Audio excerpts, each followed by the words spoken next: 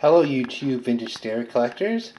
This is a Trutest Stereo 8 mini tube stereo amplifier. Very basic design for the mid-60s. 2 volume controls, 2 inputs, phono tuner, stereo mono, and a tone control that also controls the power. And it's on top of a Harman Kardon 230A, which isn't the biggest receiver in the world, but you can see the difference in size. I'm just playing some classical music so we don't get a YouTube strike.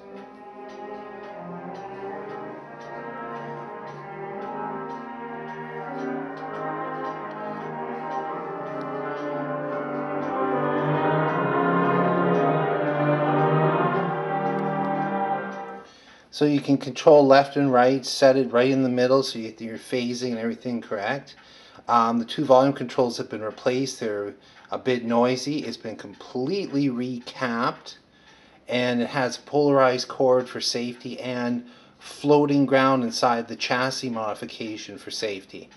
Anyway, it gives you about 2.5 watts single-ended. It's enough for a couple of efficient monitors in a room. It can actually get up fairly loud.